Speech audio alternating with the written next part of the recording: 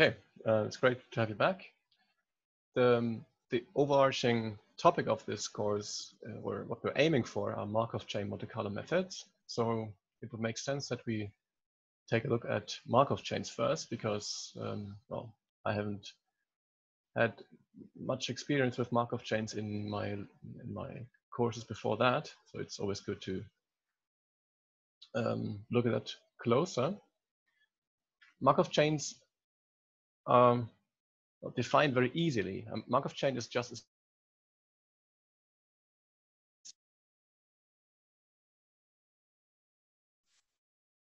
whoops, I just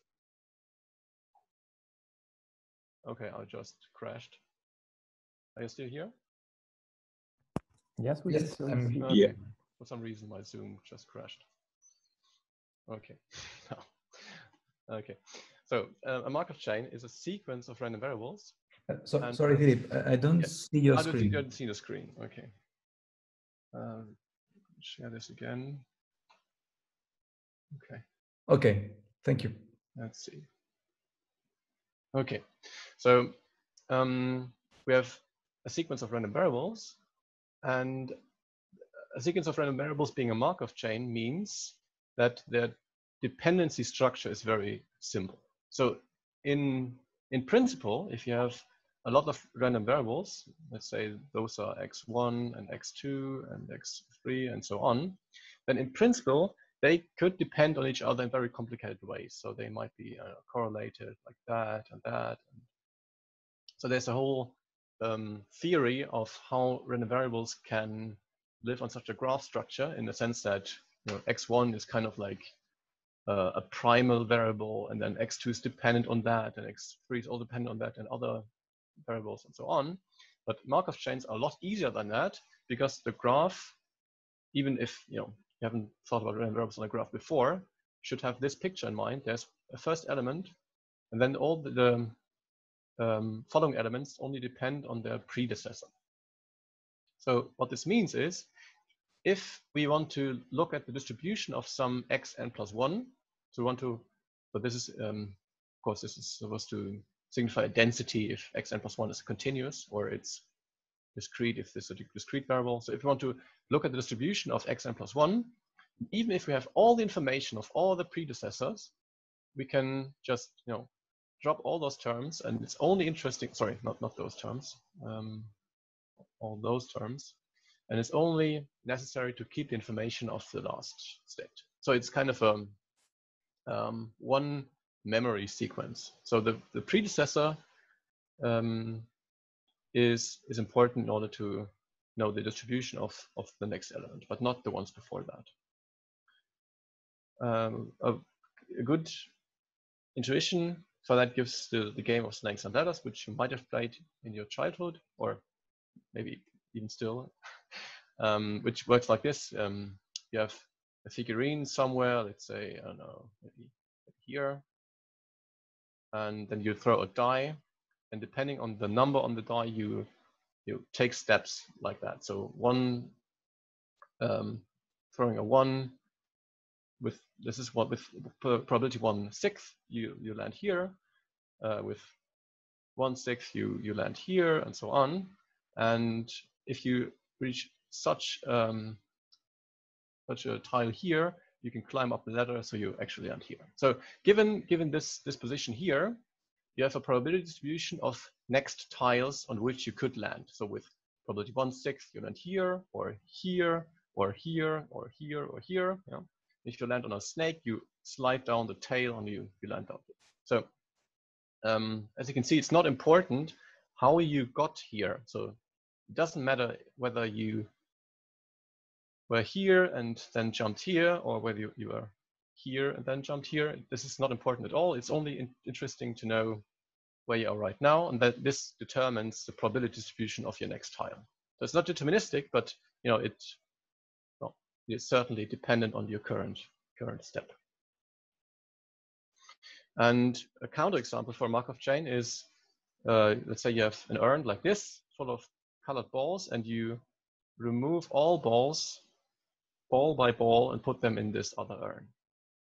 So in this case, you can't forget what you've done so far. So if you have removed all the red balls, the probability of the next ball being red is 0. So it certainly depends not only on the last ball you remove, but on you have to keep all the memory. So if xn is the color of the nth ball, then this is not a Markov chain. Okay, so this definition you should read as, even if you have all the information, you only have to keep that because all the previous steps are irrelevant. That is a Markov chain. But that's a purely probabilistic concept. And so far, this has nothing to do with sampling whatsoever, but we will see some interesting things about Markov chains, which will facilitate us to construct a sampling method. And again, just stop me whenever I'm explaining something not well. Now, there are two main versions of Markov chains. First version being the Markov chain defined on a finite state space. So you could think of the Markov chain being a frog. So I can't draw a frog. I will just draw a stick figure. Let's say this is a frog, and this frog jumps between water lilies on a pond, right? So there's a finitely many, or let's say discrete states, and the current position of the frog determines what other water lily pads are possible to reach. So that's a finite state space, and the Markov chain walks over this finite state space. So we have every sequence element is in some set M, where M can be labeled from 1 to k. And then we can summarize all information about the Markov chain by such a transition matrix. And this transition matrix keeps track of the transition probabilities. If you are on lily pad number I, what's the probability that you can jump to lily pad number j? And this is recorded like this, and you have to be a bit careful to how to read this. So I'd like to read this as the probability from I to j, because this is exactly what this says. If you are at I at time n, then you jump with this probability in the next step to lily pad number j. Okay. So the order is the other way around, but in this way it's in my experience easier to read. And then there are continuous or general state space Markov chains. Then you could think of a continuum, and you are somewhere in the state xn, and then you just jump anywhere. I know, so you could jump here or here or here. You could jump on any point on the continuum. And then of course you need something which is a probability transition measure, and which generalizes this transition matrix. And this is called the transition kernel, which is defined as, so you have a point here because you are at some fixed position at time n, but the other argument is a set, a measurable set. And this depicts the probability that you jump from x in some set A. This is the probability. And you can also construct a density from that. So this is the integral over some density. I don't have any good notation for that right now. So it's, let's say, the rho x of y d y, something like that. So you can write this as either as a measure or as a density, a transition density. Now, obviously, this is a lot more complicated than the finite state space, but they're quite the same. It's just easier to draw pictures in the finite state space case. Let's think about a concrete example for a finite state space Markov chain. We talk about the frog, but let's do something a lot easier. This is a very simplistic weather model from Wikipedia. You have two states, sunny and rainy, and with probability 90%, a sunny day follows a sunny day, and with probability 10%, a rainy day follows a sunny day. And on a rainy day with equal probabilities, you will have a rainy day or a sunny day on the next day. So of course, this is not a really good model, but it's a good model for a Markov chain. Then the transition matrix is this. So you have to be a bit careful with what's row and column numbering, of course, but you can believe me that this is the correct way to number them in our notation. And so you see, given state 1, so given state sunny, you stay at sunny with 90%, or you change the state to 2, which is rainy, with 10%. And same thing for rainy days. This such a matrix P, such a transition matrix, has a few important properties. The first being that they are a stochastic matrix, in the sense that if you multiply the one vector, so this is what is meant by this symbol, this is the one vector. If you multiply this from the right to the matrix P, then you get the one vector out, because the sum of all the rows is again 1. And if you multiply from the right with P, or from the left with a vector, then this P models the propagation of probabilities. So if we take the vector 1, 0, which you could think of as being a sunny day, because it's 100% sunny and 0% rainy, then you get out the correct transition probability for such a day. So with 90%, is still a sunny day, or 10% is a rainy day. And this also works for mixed states. So if you start with, so you can either think of this being a single day where you think with 30% probability that it's sunny and with 70% probability that it's rainy. So you have some idea about the current day's weather, but you're not entirely sure because you're, I don't know, maybe closed in some house. Then multiplication by P again propagates the probabilities in the right way. So either with 30% probability it's sunny today, then with 0.3 times 0.9 it will stay sunny, or it is rainy today and it will change with probability 1/2. So this is the correct sum of probabilities which will lead to a sunny day tomorrow, even if you're unsure about the current weather today, and you only have such a probability here.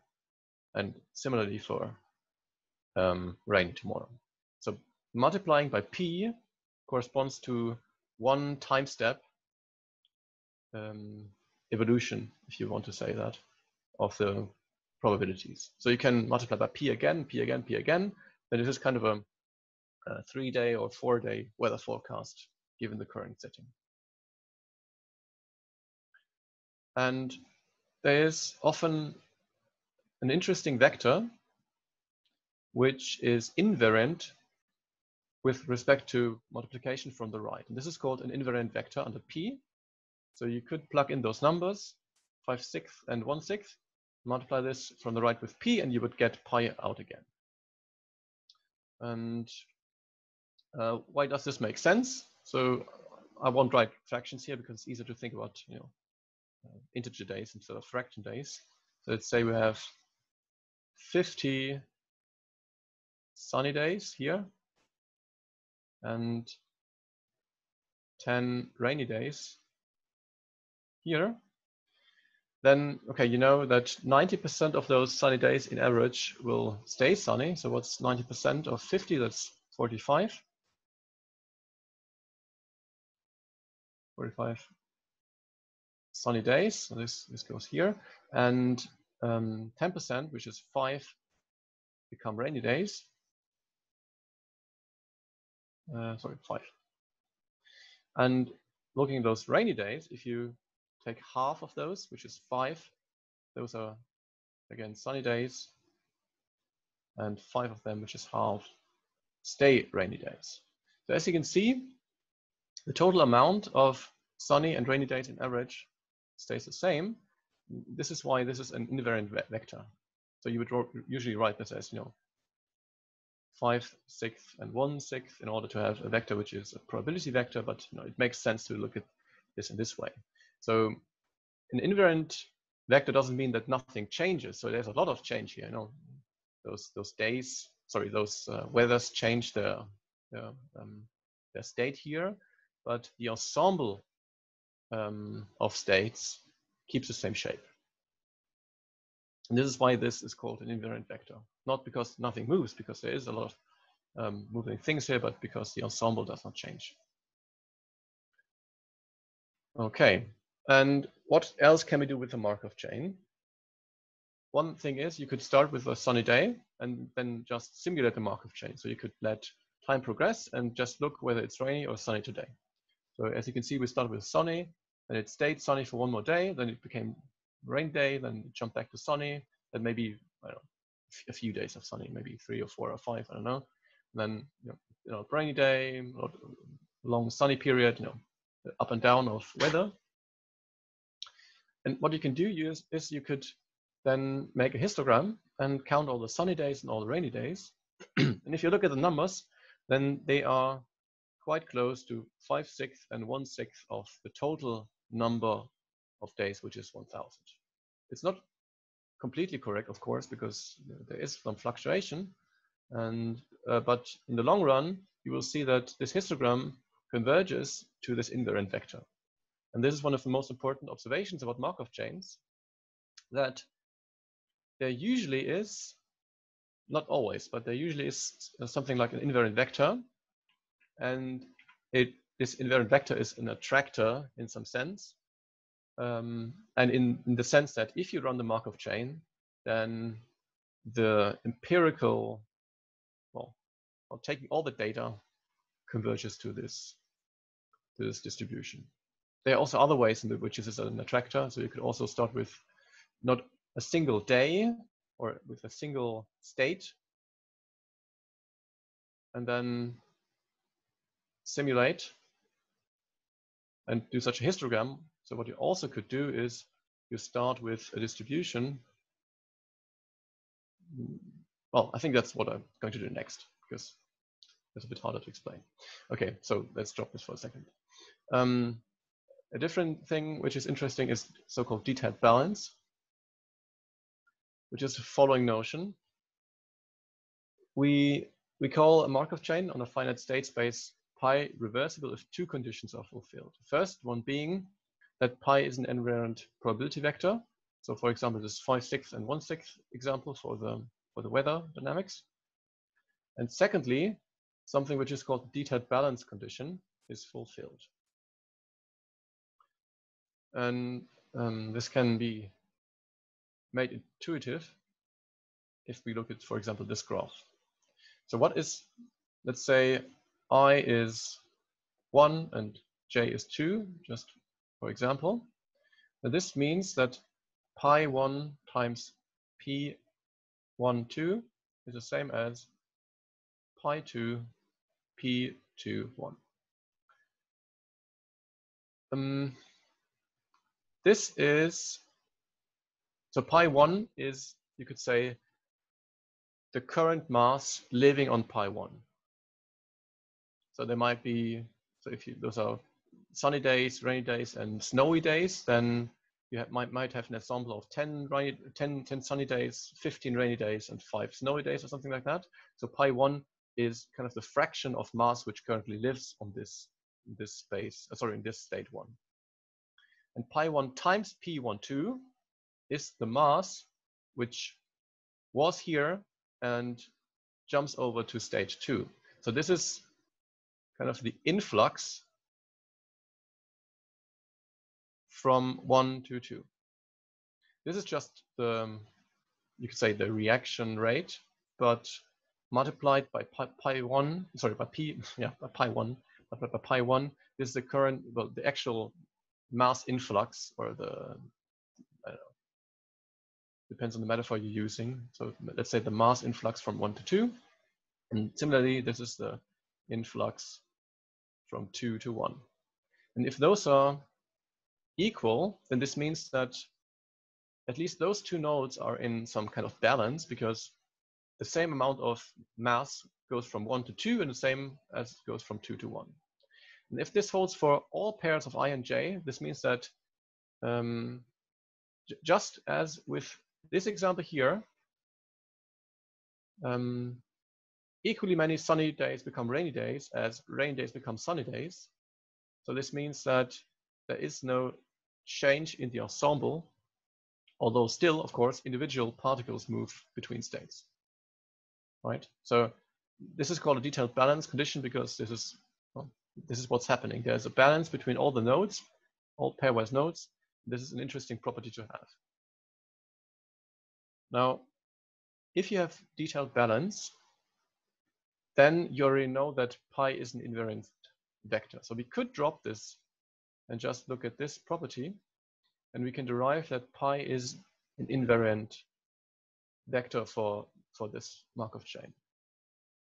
And this we can compute explicitly. So what we have to prove is that pi times p is the same thing as pi, of course. So what is, let's look at the jth entry of pi p. This is by the definition of matrix vector multiplication, the same as pi I times p ij 1 to n. Now the detailed balance condition gives us that we can change the indices here, which is pi j times p j I. Now we can, pull this out here, and we saw that summing over all the columns in one specific row j sums to 1. So this is 1. So this is just pi j, which is the jth entry of pi. So element-wise, those are identical. So those are identical objects. So if we have detailed balance condition, then pi is an invariant vector, but not the other way around. So there are invariant probability vectors which don't fulfill detailed balance condition. So for example, if we remove that, and that, and that, and we can also remove those here, then all that's happening here is a kind of circular motion. Let's say those probabilities are always 1. Then you can see that your mass just periodically circles around those state spaces here. You definitely have no detailed balance condition because you have no flux from 2 to 1, but the 1/3, 1/3, 1/3 state space, so this here is still an invariant probability vector, right? Because nothing really changes here. So this is a stronger notion than invariance, but we will usually use this detailed balance condition because it's an interesting property to have. Okay. That was finite state, Monte Carlo, sorry, Markov chains. Are there any questions to that topic? Just a remark, Philip. Yes, please. So basically, we cannot have detailed balance, for instance, in case we have a directed graph. Yes. It's a counterexample, right? You can have a directed graph, for example, with 2 nodes. If you have, 2 directed nodes which go back and forth. In that case, you can still have. If there are 3, okay, so only with 2 nodes. But if you have 3, then no, right? Yeah, you would have to have, something like that. But then you not really have a directed graph. So I guess you're right. So if you have a directed graph, then it's hard to obtain the detailed balance condition. But it's always a directed graph. So you can't really have an undirected graph because they're always transition. Sorry, not directed, not symmetric. Yeah. I mean, I can go from one. I can go from one edge to the other one, but not the other way around. Yeah, that's probably the case. If you have, definitely. So if you have one transition which is positive, so this is a non-zero number, and the other is 0, then the only way to have this condition is this being 0. So this means that this node doesn't play any role, which is nonsensical, right? So I guess you're right. So you always have to have kind of symmetrical jumps back. Yeah. Okay. Thank you. I'm sorry, I also have a question. Yes, please. If, let's say, you have a sampling of all these random variables, can you still assume that this sampling is identical in the independent distributed? No, not at all. That's exactly one problem that we will have. It's not a big problem, but if you, let's go back to this slide because the picture is still intact.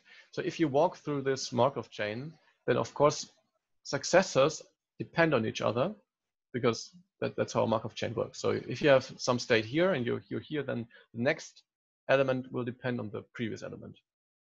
So adjacent elements depend on each other, and by extension they also depend on the ones before them. So you have a dependent sequence of random numbers, and only by waiting a long time between samples you have, let's say, almost independence between them. Okay, I see. Yeah. Okay, thank you.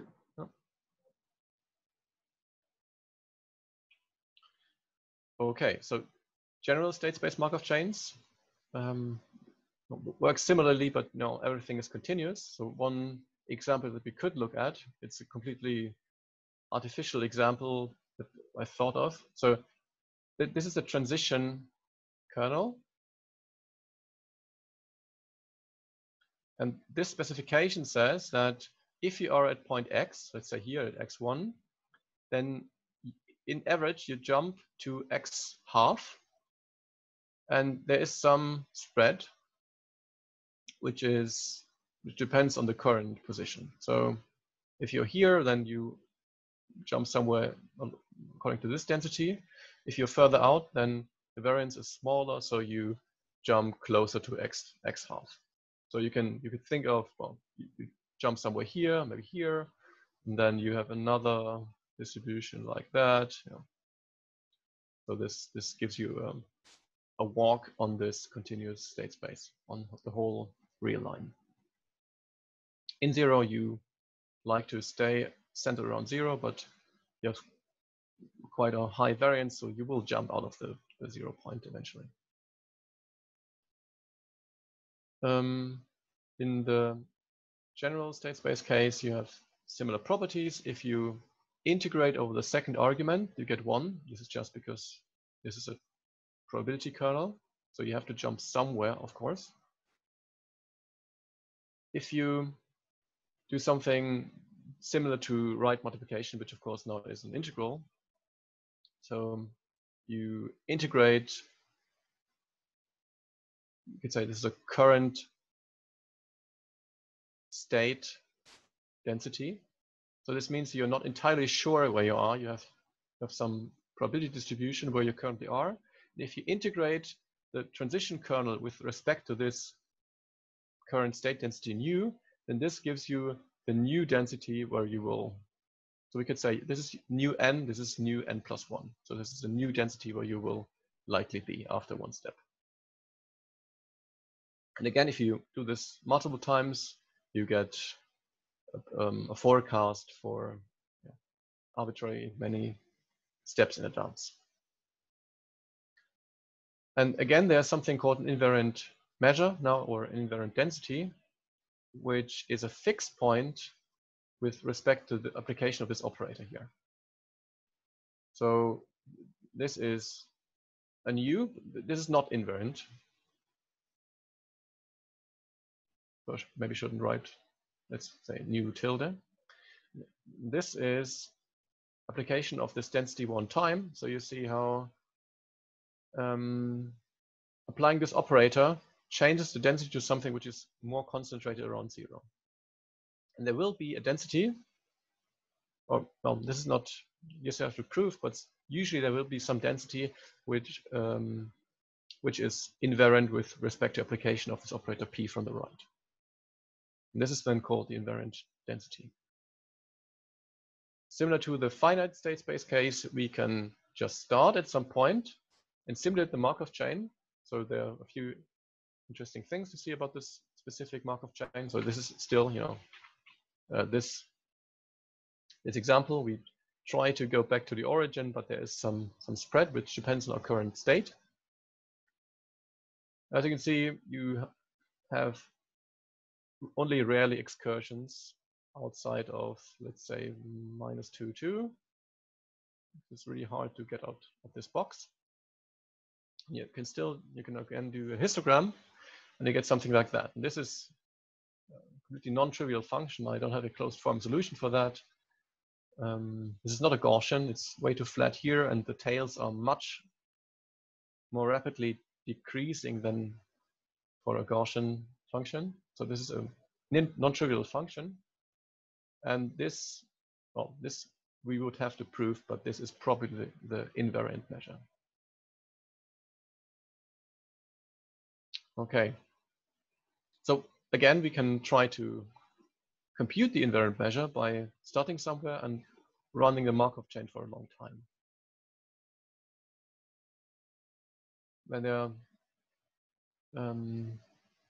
there's again this notion of having a detailed balance condition, but now in the continuous case, I can't draw this picture with single nodes because we have densities here. It's hard to visualize that, so please visualize this in your mind with the finite state space case. So this is mu is your current state measure. So you're again not sure where you are specifically, but you have a distribution of mass currently. And if the amount of mass that goes from U to V, but in a density sense, is the same as the mass from V to U, then this Markov chain is in detailed balance. And again, this implies invariance of this measure, which is proven similarly in the discrete case. And the main thing to take away from both the finite state space case and the general state space case is that under certain assumptions, which are usually fulfilled if you don't do things wrong, then a Markov chain has a unique invariant distribution pi. And running this Markov chain and making a histogram of the visited spaces recovers this distribution, this invariant distribution computationally, in the long run. So now we see that a Markov chain generates samples from pi. This is basically what we want. We want to have some generator for samples from a measure. Now the problem, of course, is usually we start with that. So this is given. And how could we possibly construct a Markov chain such that the invariant density is equal to the given measure? That is the challenge, right? So given a measure mu, how do we construct a Markov chain such that this mu is its invariant distribution? Then we can simulate the Markov chain, and then we get, again, dependent samples as you said, but this will be only a minor problem. Okay. Any questions so far? Otherwise, I will look at the next set of slides.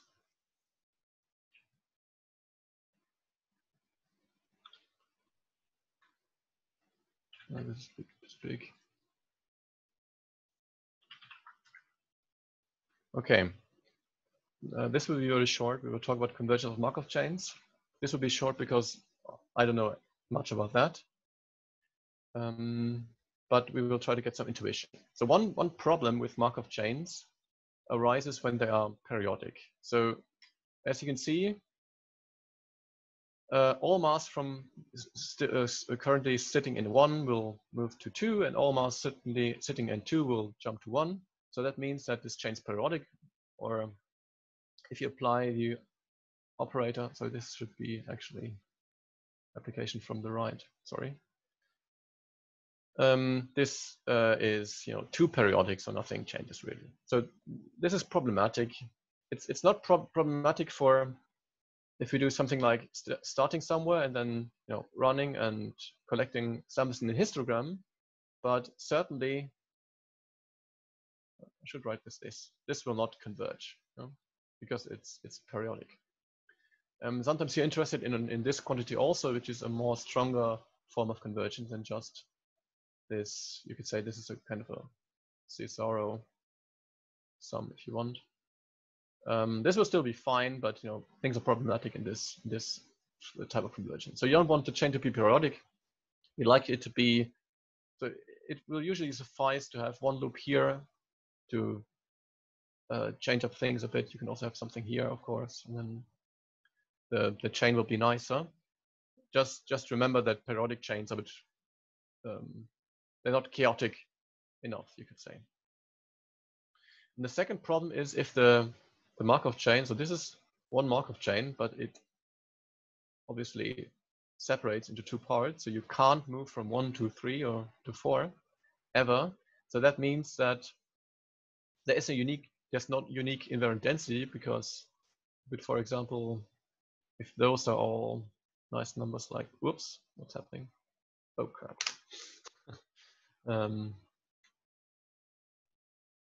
It crashed. So I have to start it again.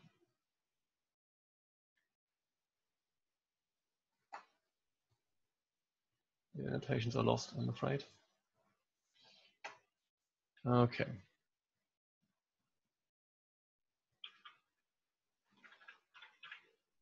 Okay, you still here? Yes.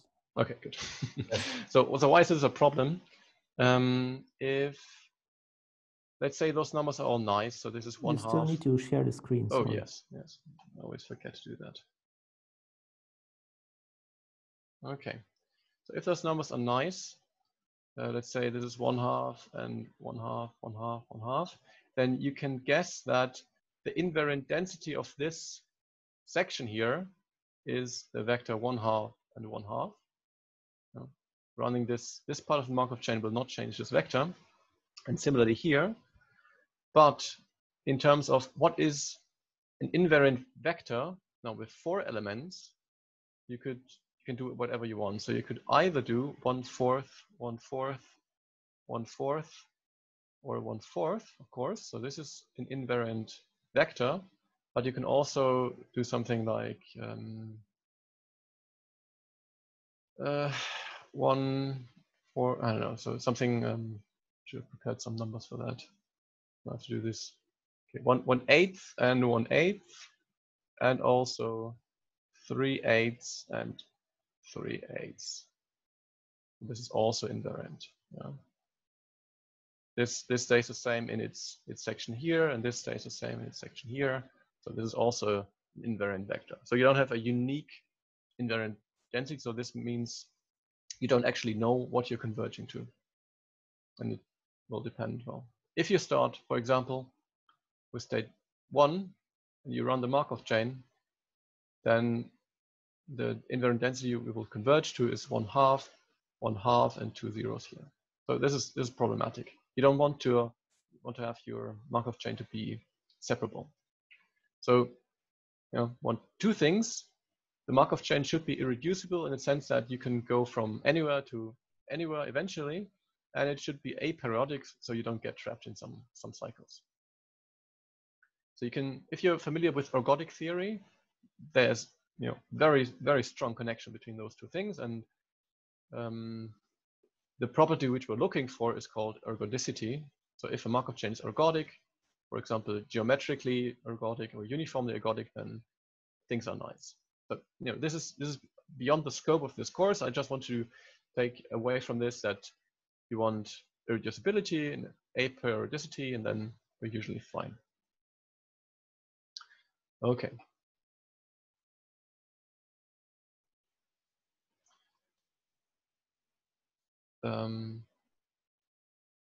Then we can finally think about sampling via this method. So again, we have found a way of sampling from some measure by constructing a Markov chain. And then we know under some suitable conditions, the samples will form a histogram which approximates the Markov chain's invariant density. the problem is that we can't choose the invariant density because it's, it's a property of the Markov chain. So we have to construct a Markov chain which samples from the exact right measure. And Markov chain Monte Carlo methods do this. So this is a method of constructing a Markov chain which exactly has invariant density identical to the measure we want to sample from. So I hope this was not too convoluted way of saying this. Right. So how can we do that? That's a big problem here.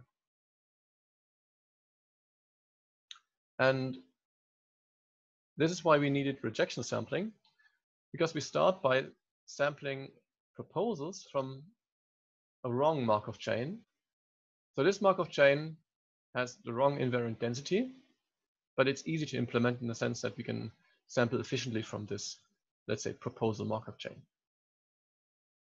Then we add an accept reject step, just as we did with rejection sampling. So we decide whether we want to keep the sample or we don't want to keep it.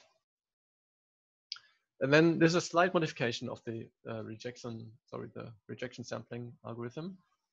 Either we accept the proposal, then we use it in the list of samples. And if it's rejected, then we don't throw it away. Well, we throw away the proposal, but we take the previous sample again and copy it in this list of samples. So this means that this method will always get us n samples if we run the code n times. Now, obviously, they are strongly dependent because they often are identical to the previous sample. But for performance, this is not a big problem. And the big idea here is that this accept and reject step changes the invariant density of the combined Markov chain. So there's some proposal Markov chain here, and by adding this accept reject step, we modify this Markov chain in a slight way. And the interesting thing is that this allows us to shape the invariant distribution to be identical to the one we want to sample from. And that, I think, is almost magic that this works. That means that in this way, we construct a Markov chain which has the correct invariant density. And that means that, if things are nice, so if you have aperiodicity and non-separability, then the samples will converge to the invariant density. The easiest thing we can do, and we will stick with that easy case, is the following. So we first need to define a proposal Markov chain. I will write this with Q, not P, because this will be our final Markov chain. So the probability that we go from X in some set A is given by the transition kernel from X to A. And we will also use its density form. So we can evaluate this. Well, this is a probability measure of a fixed X. So it means it has density usually. This density we will call small q of X and Y. If you integrate that, then we get this transition kernel. And one easy example is not the weird contrived example from two slides before, where we had this pushback to the origin, but something much easier is if you are at X, just jump somewhere close to it. So let's say we are here, then the transition density looks like that. So I'm drawing the density to the right. Then we jump to that point. Again, if you're here, this density looks like that. You jump somewhere, you have a sequence of densities like that, and this constructs this random walk. So this will lead to something which is the random walk Markov chain Monte Carlo methods, where this transition density is a Gaussian distribution with mean of the current state and a small variance such that we stay close to where we are currently. This Markov chain is the wrong Markov chain. So this doesn't sample from a given measure mu that we start with. So this is always in the background. This is something that we want to have. It might be the posterior measure of some Bayesian inverse problem, or it could be if you're starting with statistical mechanics, this might be the equilibrium distribution of particles in the gas or something like that. So this is something that you start with. Now we just constructed a random walk Markov chain, and it's nothing to do with this mu whatsoever. So we still need to modify that. And this accept reject step happens here. This is our mu that we start with, and we assume that it has density rho. And let's say that xn is the previous sample. So we have accepted that already. This is in our box, or this could also be the state we start with. Then we generate a proposal from our proposal Markov chain. So for example, a random walk. So Wn will be close to xn with small variance. And we say that this transition kernel is given by q of xn dot. And then we define this quantity alpha. And we define this as this slightly complicated looking number. So it's the minimum of this, you could say anti-symmetric product. And it's easier to think about this if the proposal Markov chain has a symmetric kernel. So in the random walk, this is symmetric. If you are at xn, this is q of xn dot. So this is the random walk example. This is symmetric in the sense that if we swap places, then the density is identical here. So if we look at this point y, then this number here is the same as if we center this around this here, this number, right? So q of uv is the same as q of vu. If that is the case, then this becomes a bit easier. And this number is the minimum of 1 and the ratio of rho of wn and rho of xn. Now what is rho again? This is the density of the target measure. So what is this? This is 1 if rho of wn is larger or equal to rho of xn. So what does this mean? Rho is the density of the target measure, and we usually want to improve our density of the target measure, because what does sampling do? Let's say this is the density of the measure we want to sample from. Then we want to have a lot of samples where the density is high, and only few of them where the density is small, right? So in average, or usually, we want to have samples which have high density rho. We don't want to have only the point with highest density, because that's optimization. We don't want to do optimization, but we want to have samples which usually are typically high with respect to rho. And this is what happens here. So if our proposal is better than our previous sample, then this number is 1, and it's less than 1 if the proposal is worse than our current sample, in the sense that it decreases the density in this point. Now again, we don't want to do optimization, so we don't want to walk uphill all the time. So this is why this will be important. And this alpha number is used in the following sense. So this we already talked about. Alpha is equal to 1 if the proposal is better or more likely in terms of the density, and it's between 0 and 1 if the proposal is less likely. And this accept reject step works like this. We got our proposal Wn, and we accept this proposal with probability given by that.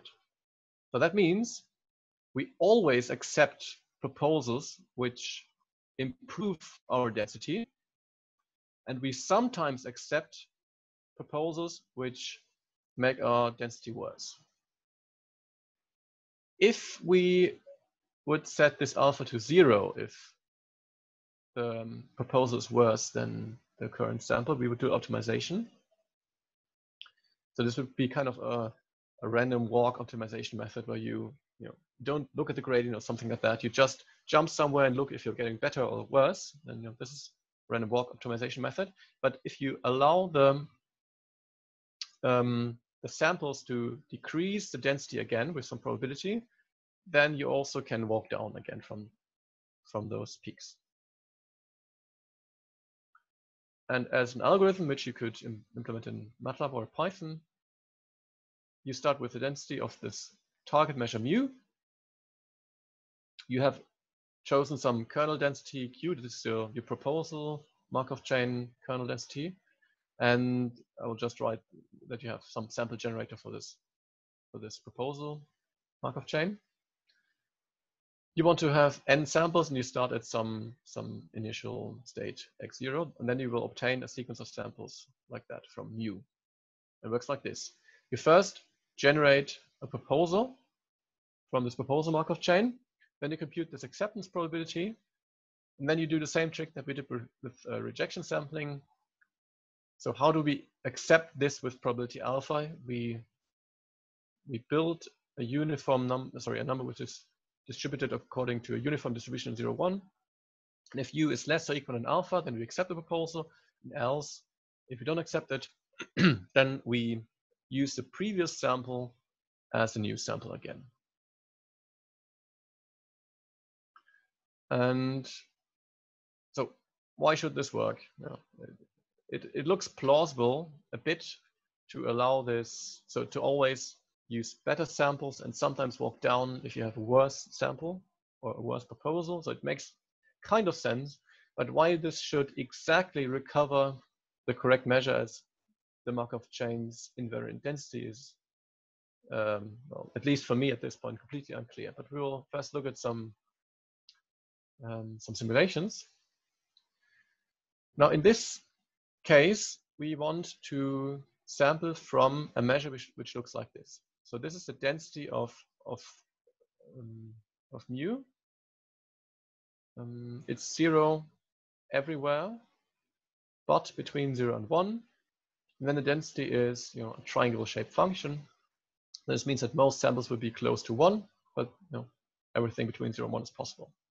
So how do we sample from that? We could sample directly using this inverse cumulative distribution function approach that we talked about last time, but we want to try and apply Markov chain Monte Carlo methods here. And we set a random walk proposal, so the easiest case that we could look at of this one here. Now we have 3 different ways of setting this parameter epsilon. This is a small jump, so this means that the proposal is always very close to the current position. This is medium range, and this is making a really large jump. What you can see here is if a proposal is very, let's say, conservative, so we stay close to where we started with. So we started with 1/2, then it wiggles around very slowly because we make very, very small steps. And almost all of the steps are accepted because they either improve the density because they jump to the right, so they jump in direction of 1, so they all will get improved. Sorry, they all will get accepted, or they all make a very small step back. And a small step back means that this number here it's less than 1 because you're decreasing the number, but maybe it's 0.9 or 0.99. So still with probability 90% or 99%, you accept this step. So that means that this is why this looks very coarse, because we accept almost every step. Completely different is this here, where we make huge jumps. So for every point, we have a distribution which is very broad. So a proposal jumps to maybe 5, which is completely impossible. So this means that alpha is equal to 0. So that means that almost all proposals are completely impossible and will lead to rejection of the proposal. That means that we repeat the same sample over and over again, and that leads to those constant pieces here where we just cannot find a suitable proposal for a very long time. Then we get one, then we jump quite a lot, and then we stay constant again. And somewhere in between, there's something which is kind of a sweet spot, because we jump around sufficiently in order to explore the whole state space, but not at the cost of staying constant for a very long time. So this explores the state space nicely, but essentially we're just having 1, 2, 3, 4, 5, 6, 7, I don't know, maybe 30 different samples from this run here. And as you can see, this is the best performing one. So what does those orange bars mean? So this is a flipped histogram. So what you would like to have is this shape, 0, this histogram, but flipped upside down. So you'd like to have this triangle here. And as you can see, this performs best. This is bad because we're not exploring this range and this range at all. So this is only a small snapshot of the whole distribution. And this, by the property that we are essentially keeping the same 40 samples all the time, we have gaps in between where we haven't jumped. And this is a compromise between those two settings where we jump around a lot, but not too much. So we can still accept some samples. Okay, so this is apparently working because this is kind of close to this triangle shaped density, but we still have no way of knowing why this should work. So it might be a bit plausible to always accept samples which are better and sometimes accept samples which are worse, in the sense that they increase or decrease the proposal density. But mathematically, this is invalid. And the last thing we will do today is look mathematically at why this recovers the correct invariant density. So now would be a good point to ask questions about what we talked so far.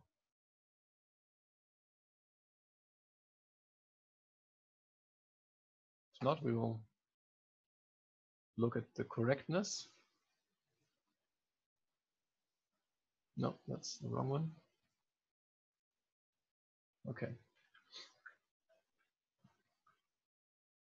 Well, this is a big slide. So this is just notation. We start with some measure mu with density rho, which we want to sample from, and our auxiliary Markov chain has a transition kernel Q with density small q, and this alpha is this accept reject mechanism that we have talked about. Now this is now it will become important. So if we start at x, so we're currently at x, then we sample something y. This is of the proposal. This is sampled according to the proposal density q, small q, and we also sample from this uniform number because this will allow us to accept or reject this proposal with some probability. That means that the new step, the next step, then the next sample will either be the previous one. So again, x, if alpha is less than this randomly sampled number z, or it's the proposal if z is less or equal than alpha. So this is the mathematically compact way of those 4 lines in the algorithm where you sample the proposal, you sample z, this is a bit more compact. And this x prime is a new sample. So it's either x again, or it's a new sample, sorry, the proposal y. And this allows us to write down explicitly what the transition kernel or the transition density, I could also write small p of x and y is. So it's a bit confusing that I called this y. That's maybe a bit bad. Okay, so this again, please don't mix those two Markov chains that we have. We have a proposal Markov chain. This is given by the transition kernel Q, and by adding this accept reject step, we modify this dynamics so we get a different Markov chain. And this we will call P. So this is proposal plus accept reject. So this is the actual Markov chain Monte Carlo methods. And what is the probability that we jump from X to Y, in the continuous sense? So this is identity. This is either the density of the proposal. So this is sampling from the proposal. This is its density. This is multiplied by the probability that we accept this proposal. This is alpha. This is the first component. So either, so this dot shouldn't be here. Okay. Either we accept the proposal with probability alpha, then we are there at Y, or we stay at the last sample. And now, of course, we need to have a Dirac because we have a continuous part, which is a proposal, and we have a discrete part, which is staying at the same position. So this is why this looks very complicated, because it's a mixed distribution. It's both continuous and discrete, because the proposal is usually continuous and staying somewhere is discrete. So this is why we have a density here and the Dirac delta here. Okay, so what does this mean? We stay at X with this probability. So this is the probability of, let's say, total rejection. Well, this sounds grim, but so what does this mean? Probability of the total rejection. This means for all possible proposals that we could do, we multiply by the probability that we reject this sample. So this is the probability of total rejection, and this here is the probability of rejecting concretely W. So maybe I should explain this once again. So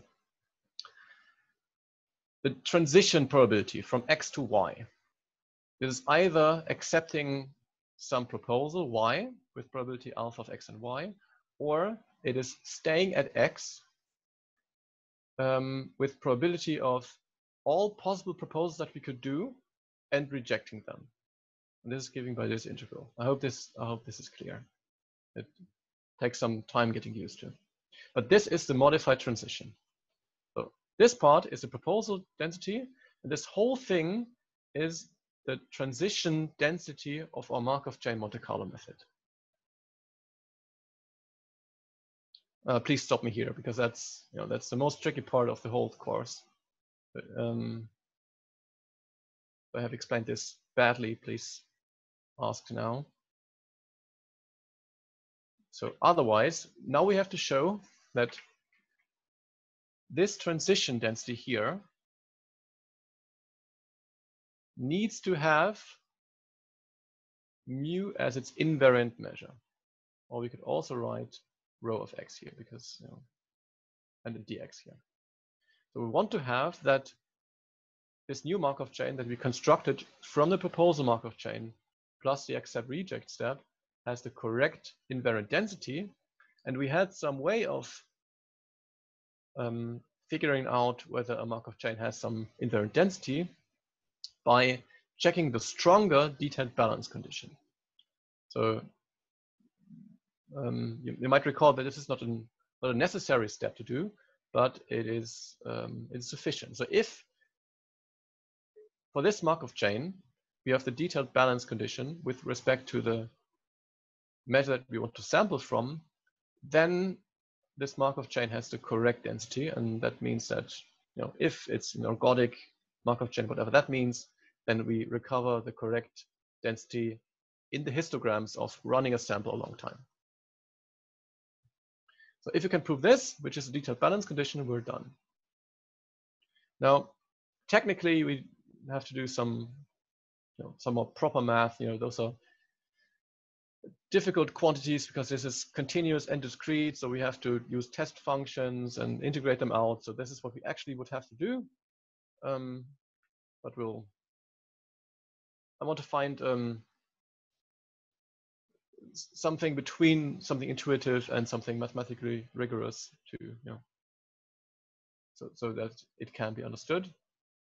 So we start with this term here. I'm going to show that this is the same as p of y dx times mu of dy. And remember that rho is the density of mu, so this is the same thing.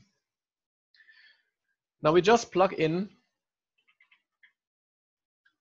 this formula here, because this is the transition density if you allow a Dirac delta to be density. And we just multiply this by mu of dx, and then we get that. So this is the part that is from here, and mu of dx is rho of x dx. So this is a new term here, and similarly here. So the rest is just the same formula as a few slides before. Now, what is alpha? Alpha of x and y is the minimum of 1 and, now be careful, I think it's rho of y q of y x divided by rho of x q of x and y. And if we multiply this alpha by q of xy and rho of x, then this denominator vanishes and it appears here, and this is what we get here.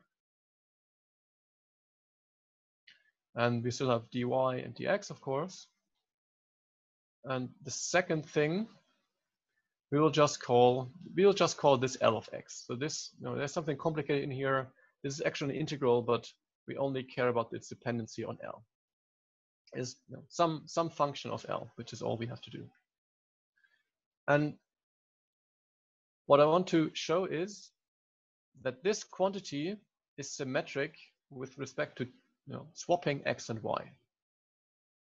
This is symmetric, so this is symmetric in x and y swapping, because minimum is symmetric with respect to its arguments. And as you can see, if you call this y and this x, then those are symmetric terms, right? And this is symmetric because the x dy is symmetric. So the only thing that we have to check is whether this quantity here is symmetric with respect to swapping x and y. And this we can do by integration. So if we integrate twice f of xy, which is just some generic function, with respect to dx dy and L of x dx, then this is the same thing as the integral of f of x comma x L of x dx, because this means, this Dirac delta means that we have to remove this integral and set y as x. So this is that, and of course this is the same thing as integral of f of y L of y dy. Then we can do the same step back, but with y and x swapped. So that means that both those terms are symmetric with respect to swapping x and y. So that means that this is symmetric. So that means this is same as p of y dx times mu of dy. So that means, weirdly, because of this very complicated looking accept reject step, we have constructed a Markov chain which is in detailed balance with respect to the sample we want to, the measure we want to sample from. This is all because of this alpha here, because we multiplied by the right things here. And that is, I think it is just wonderful that this works. Now, by symmetry, we have this. So we have the detailed balance condition. Now, mu was the measure you want to sample from. We have just proven that this, well, this is called the Metropolis-Hastings method, what we just did. So this is the proposal plus accept reject. This fulfills the detailed balance condition with respect to this mu, which means that this Markov chain, we have mu invariancy here. And so this is kind of a fixed point of the Markov chain. Now, given if we have a Gauss-Sidicity or some kind of contraction property, this means that samples will converge in the sense of histograms to this measure. And that is all there is to know, right? So we have just constructed a Markov chain, which will give us samples, dependent samples from the measure we want to sample from. Now, just a few comments for practical implementation. So the first thing is, if you want to do this, you want to have acceptance probability of the proposals roughly 1/4. So this is supposed to be a balance between accepting all samples but moving only very slowly, and jumping huge steps but with the price of keeping the same sample for a really long time and actually not having, well, this means that you only have 3 samples in effect.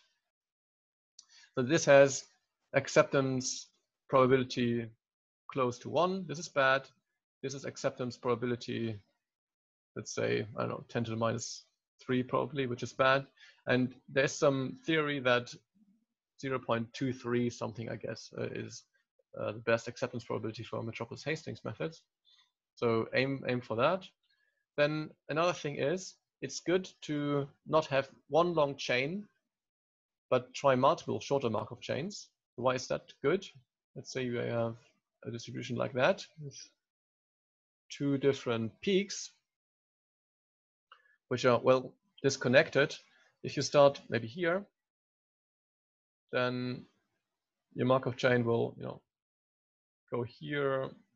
Will try to, well, at first will improve the value very strongly, and then it will, back and forth, back and forth, back and forth, back and forth. But it's hard to find a way back or find a way to this other peak, because yes, it will, go down this hill sometimes, but if they are too strongly disconnected, it takes longer than the, age of the universe to find this other peak here. So it makes sense to start with the Markov chains, initialized here and maybe here and maybe here and maybe here, and then combining all those Markov chains will also give you samples here. Also, you should discard some number of samples in the beginning, which is called the burn-in, because if you sample here, if you start here with your samples, then the first samples will be, burn-in phase. So those samples here are just transition samples, and they are not representative of this distribution. So you should discard them, and only, I don't know, first 10% or so of the samples should be just discarded. And by combining all those things, you usually get a nicely performing Metropolis-Hastings method. So you take many shorter Markov chains, you do some burn-in discarding, and you try to optimize your proposal parameters such that the acceptance probability is neither too high nor too small. Okay, what else do you have to say? Right, so the last slides are, don't use Monte Carlo if you have something else that you can do. In one dimension, you should never do Monte Carlo, I think. So for example, like we had this example before in the last session, if you want to compute pi, you can either do a Monte Carlo method, which is, this, you enclose a ball in a box and you sample uniform distributed dots in this box, and you keep all the dots which are inside this circle. Then you look at the ratio of points inside the circle to all points that you constructed, and then this converges to pi 4. Okay, and you can also compute pi by numerically integrating this circle function, just because this is pi half, right? So you can do either of those things, and as you can see, if you invest more computational expenses, so if you either make the grid finer here, or if you increase the number of samples, let's assume that those two things are equally computationally expensive, then this numerical quadrature is a lot better than Monte Carlo methods, because Monte Carlo doesn't converge quickly. It does not do at all. So if you can do something else, because your integration is feasible to do numerically or analytically, you should always do this numerically or analytically and never do Monte Carlo. But Monte Carlo is really good in very high dimensions if you can't do any grids, because grids are too expensive. And so why does Monte Carlo work? Maybe a sketch is in order. Obviously, I cannot draw infinite dimensions. I will do something similar in one dimension. So let's think about this function here, and think about these large areas where the density is 0 as being many dimensions. That means if you were to do something numerically or analytically, this would be, you would have to have some kind of grid, and the grid would have to be fine in order to resolve this fine structure here, and this is computationally very demanding. But Monte Carlo methods, by the way they're constructed, they don't visit those areas here. They try to go somewhere near the peak, and they stay near the peak. So instead of having a fine grid like numerical quadrature methods, they construct only samples in the region where things are interesting. That means that you discard everything here because it doesn't contribute to the integral, and you use a lot of samples in some area which is interesting. That is why Monte Carlo methods work better in high dimensions, or in this, in settings like this where you have a high concentration, because Monte Carlo methods try to pick out the regions which are interesting. But if you can do something analytically or numerically, then you should definitely do that, because the rate of convergence is much, much faster than Monte Carlo. So roughly, Monte Carlo always converges like 1 over square root of n, which is very small, very slow. And there might be even better options. So if you want to read up more on this topic, there are sparse grids. I'm not an expert in that, but essentially, so instead of making a grid like this, and keeping all the grid points, do something like point here and point here and point here and point here, and maybe something here as well, and then a point here and point here. So you thin out the grid points and only keep a lot of grid points on the axis, and that is sometimes very, very good way to do that. Do such integrations. And the other thing are quasi-Monte Carlo methods. Even in one dimension, if you sample uniformly on the 0-1 interval, so if you want to sample from a uniform distribution and you randomly generate samples from that, you will always get clusters. So you don't get a nice scaling, but you always get, by chance, some clusters here, and this is very inefficient. So what quasi-Monte Carlo does is it randomly generates a grid, which is very regular, but it's still randomly generated. So you tend to salvage the advantages of Monte Carlo methods, but you reduce this clustering here. So this is an outlook. Monte Carlo methods are not the best option to always do. They are usually the worst option, but sometimes you have no chance but to use Monte Carlo methods. And those two things are usually improvements on Monte Carlo in those cases where you have to do Monte Carlo. Okay, that concludes everything I wanted to say today. There is a lot which I haven't said, of course. I hope this gave you an intuition of what Monte Carlo methods do. And I hope that if you want to learn more, then you pick up a book, or you could ask questions. You could ask me questions, but I'm not an expert, so this might not work all the time. I hope you also had some fun with that course.